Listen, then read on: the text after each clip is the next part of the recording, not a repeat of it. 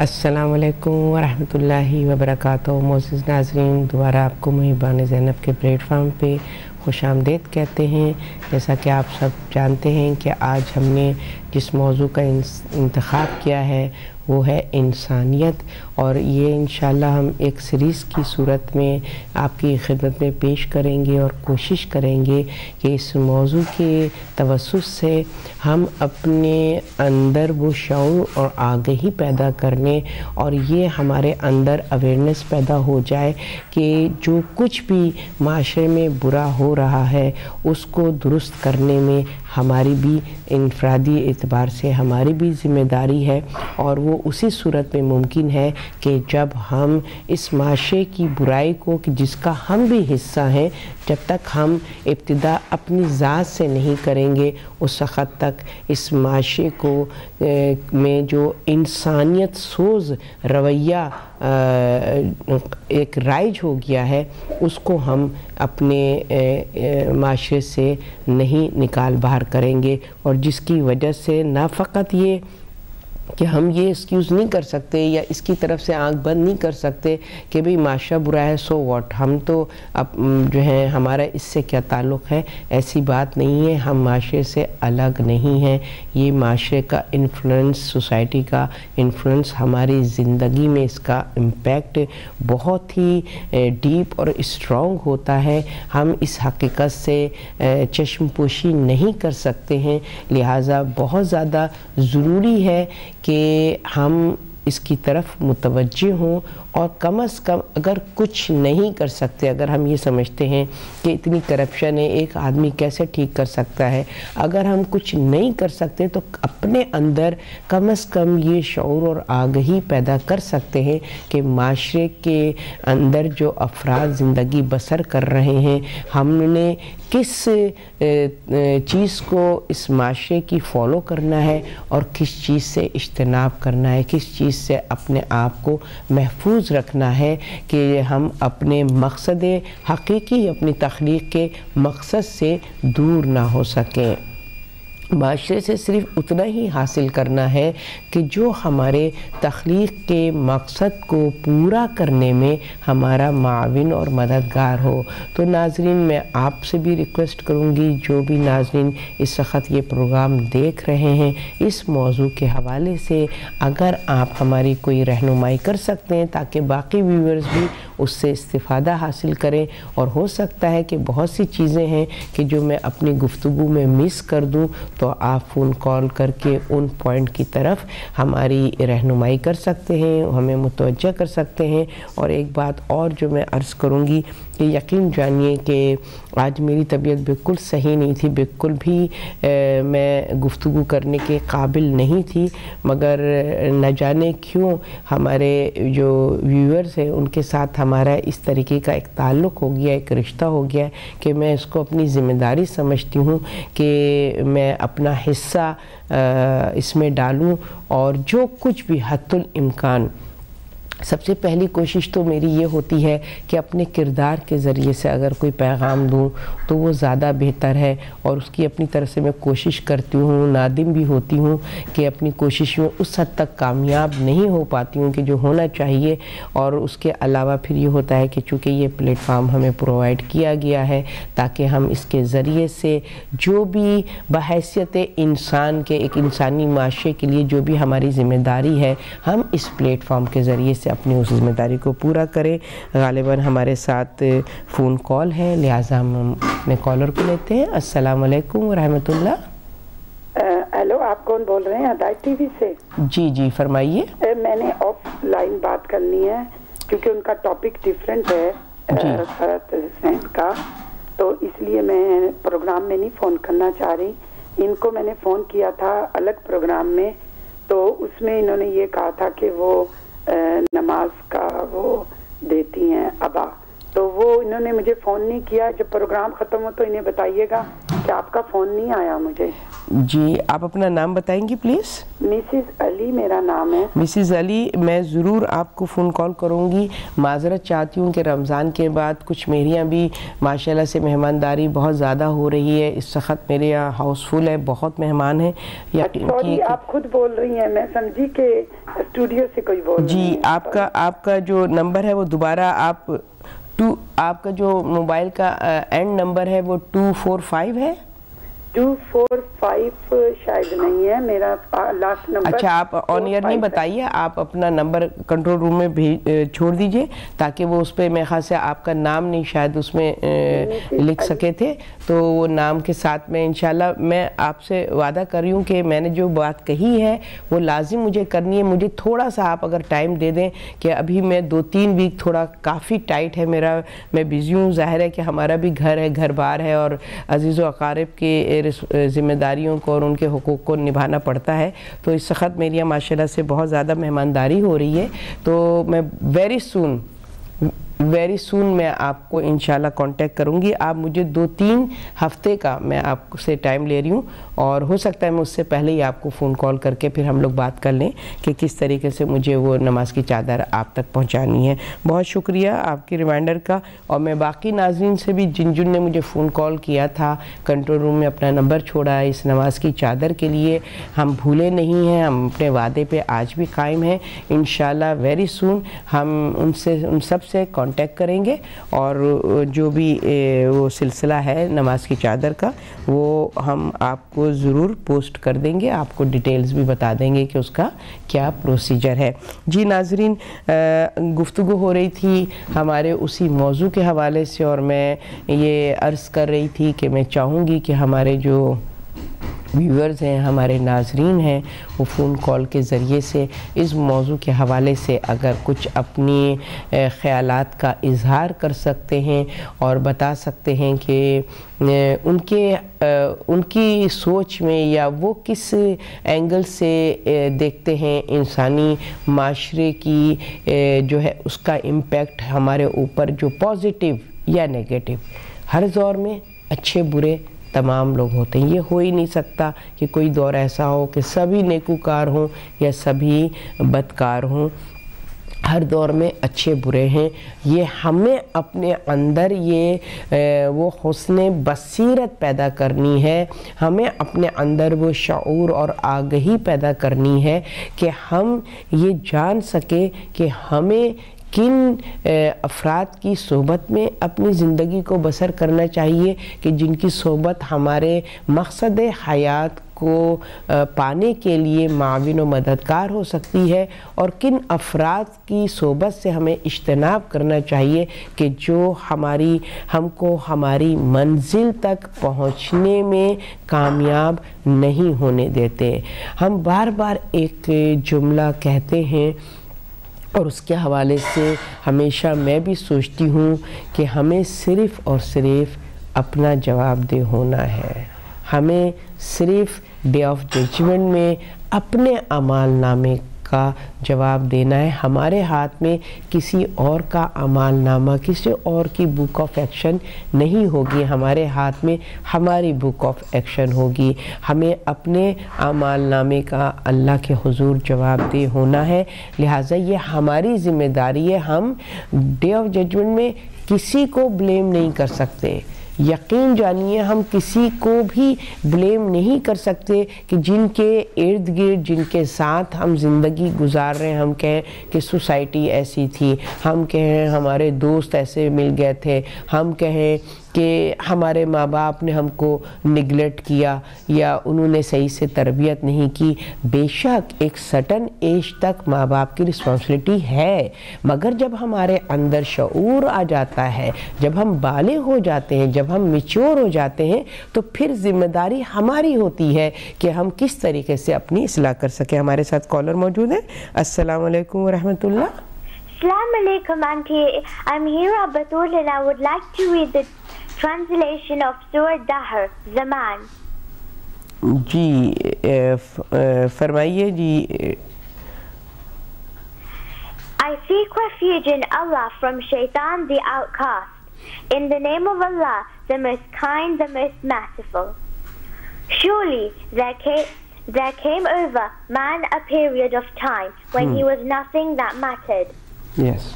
We have created man from sperm mixed with ovum to put him to proof. So we have endowed him with sight and hearing. We have shown him the right path, whether he be grateful or ungrateful. True. For the unbelievers we have prepared chains and fetters and a blazing fire, but the righteous shall drink of a cup tempered with camphor fountain, from which the servants of Allah will refresh themselves and make it gush forth abundantly. They who keep their vows and dread the fast spread terrors of the day of judgment, who, though they hold it dear, give sustenance to the poor man, the orphan, and the captive, saying, we feed you for Allah's sake only. We seek of you neither recompense nor thanks, for we fear from him a day of anguish and of woe. So Allah will deliver them from the evil of that day and make their faces shine with joy. He will reward them for their steadfastness with a paradise and robes of silk. Reclining there upon soft couches, they shall feel neither the scorching heat nor the biting cold. Trees will spread their shades around them, and fruits will hang in their clusters over them. Allah the Sublime speak the truth. Nara Haydari, Ya Ali Madad. Thank you so much हिरा बतूल बेटी, बहुत ही खूबसूरती के साथ आपने सूरह दहर को recite भी किया है, इब्तिदाई 12 आयात, और फिर उसकी ट्रांसलेशन भी आपने जो है वो नाज़रीन को सुनाई, पढ़ी आपने, और अल्लाह आपको इसका अजर अज़ीम अता करे। अल्हम्दुलिल्लाह अल्हम्दुलिल्लाह, जिस माशरे में ऐसे बच्चे परवान चढ़ रहे हों, हम उस माशरे से नाउम्मीद नहीं हो सकते। इंशाअल्लाह यही हमारा फ्यूचर है, और यही इंसानी माशरे को एक पुरअमन और पुरसुकून माशरा बनाएंगे। और इसके लिए ज़ाहिर है कि माँ बाप का जो इनपुट है इसके अंदर, अपने बच्चों की अपब्रिंगिंग में अगर हम चाहते हैं कि हमारा मुस्तक़बिल रोशन और ताबिंदा हो, तो फिर उसके लिए जो हमारी आगोश के पाले हैं, हमें उनको ट्रेन करने की ज़रूरत है। हमें उनके अंदर ये अवेयरनेस पैदा करने की ज़रूरत है कि इंसानी माशरे को कितना खूबसूरत होना चाहिए, और किस तरीक़े से हम अल्लाह सुब्हानहू व तआला की इताअत पर ज़िंदगी बसर करके हम इस माशरे को बेहतर बना सकते हैं। और दूसरा कोई रास्ता नहीं है, फ़कत और फ़कत एक ही रास्ता है, इहदिनस सिरातल मुस्तकीम, कि अल्लाह सुब्हानहू व तआला हमें उस सिरात मुस्तकीम की तरफ हिदायत फरमाए, उस पर कायम रहने की हमारे अंदर विल पावर हमें अता फरमाए, सिबात कदमी अता फरमाए। वो रब कि जिसने हमको राह हक़, राह हिदायत दिखा दी है, सीधा रास्ता बहुत वाज़ेह तरीक़े से दिखा दिया। यकीन जानिए किसी भी इंसान के को ये गुंजाइश नहीं है कि वो कोई ऐसा एक्सक्यूज़ अल्लाह सुब्हानहू व तआला के हुज़ूर पेश कर सके कि मैं महरूम रहा तेरी हिदायत से, मुझे नहीं पता था। अल्लाह सुब्हानहू व तआला ने मुसलसल इंसान के, यकीन जाने इंसान के गुमराह होने के रास्ते बहुत कम हैं, गुमराह करने वाले तादाद में बहुत कम है, हिदायत देने वाले बेशुमार हैं, राह हक़ पर चलाने वाले बेशुमार हैं। मगर हमारी ये बदनसीबी है कि जो वो क़िल्लत में जो वो नाअहल अफराद हैं, हम उनके नक्श कदम पर चल रहे हैं, और जो कसरत में अल्लाह सुब्हानहू व तआला के मुती व फरमा बरदार हैं, हमने उनकी तरफ से अपनी पीठ को मोड़ा हुआ है, उनकी तरफ से अपने रुख़ हयात को मोड़ा हुआ है। तो ये बहुत बड़ी हमारे लिए बदनसीबी है। तो मैं ये अर्ज़ कर रही थी कि हम कहीं भी ऐसी गुंजाइश हमारे ज़िंदगी में नहीं है कि जहाँ पर हम अपनी बदआमालियों, अपनी गुमराहियों, اپنے گناہوں میں اللہ سبحانہ وتعالیٰ کے حضور یہ ایکسکیوز پیش کر سکیں، معاشرہ صحیح نہیں تھا، ہمیں صحبت اچھی نہیں ملی، ہماری تربیت اچھی نہیں ہوئی، یہ سارے ایکسکیوزز ڈے آف ججمنٹ میں ہمارے کام نہیں آئیں گے۔ ہاں وہ بچے کہ جن کے حیات اتنی مختصر تھی کہ وہ سن بلوغ تک نہیں پہنچے، یعنی بالغ نہیں ہوئے، یعنی میچور نہیں ہوئے، اور وہ اس دنیا سے چلے گئے، تو وہ بے شک اپنے ماں باپ کو جو ہے وہ گناہ گار ٹھہرا سکتے ہیں، وہ اپنے ماں باپ پہ الزام لگا سکتے ہیں کہ اے پالنے والے، ہمارے ماں باپ نے ہمیں تربیت اچھی نہیں کی یا ہم کو اچھی صحبت نہیں ملی۔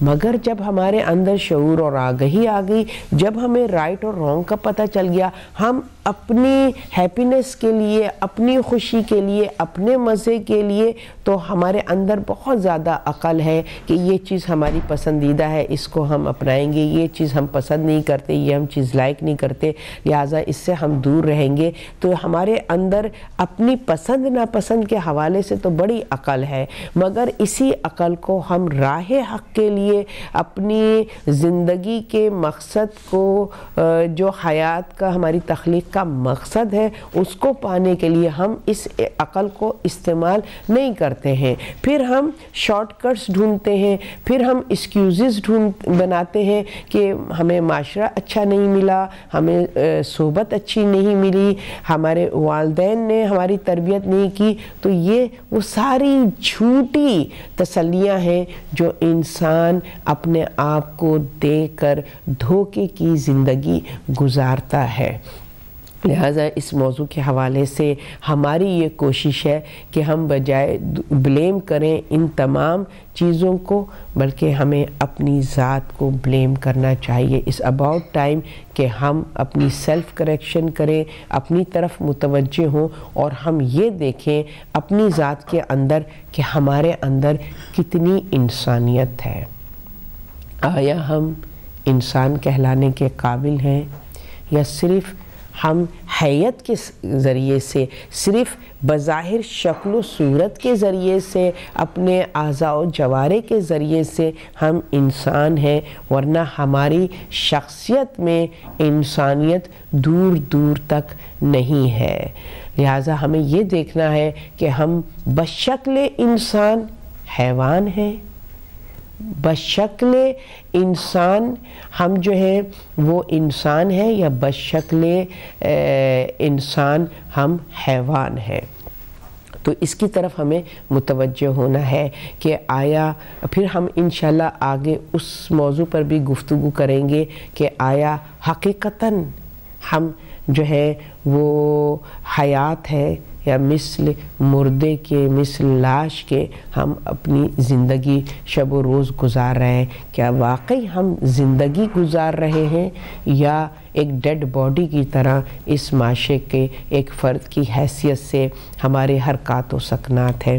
تو یہ صرف اس لیے ہے تاکہ ہم خود اپنی اصلاح کر سکیں، اور اپنے آپ کو اس پرآشوب معاشرے سے، اس کرپٹ معاشرے سے، اس انسان سوز معاشرے سے، کہ جس کے اندر انسانیت روز بروز کہنا چاہیے کم ہوتی چلی جا رہی ہے، روز بروز انسانیت جو ہے وہ ضلالت اور ظلمت اور گمراہی کی نظر ہوتی چلی جا رہی ہے۔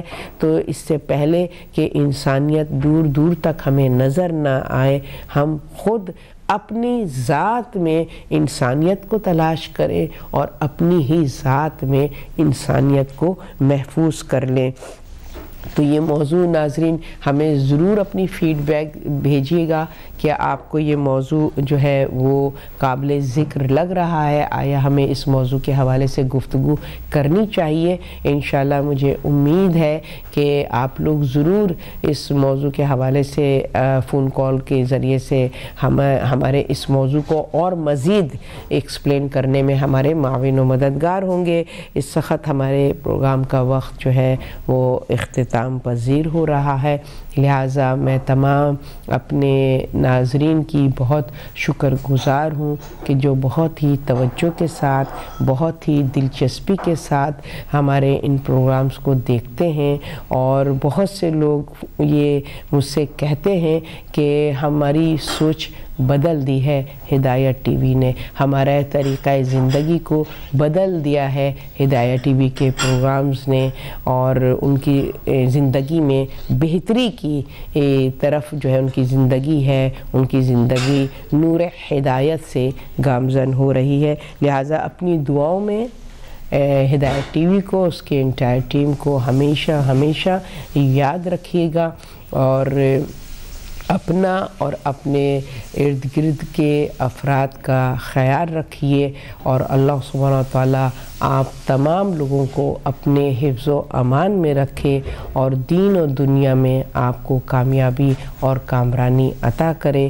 اپنی دعاؤں میں مجھ کو بھی یاد رکھے گا۔ اب میں اجازت چاہتی ہوں، والسلام علیکم ورحمۃ اللہ وبرکاتہ۔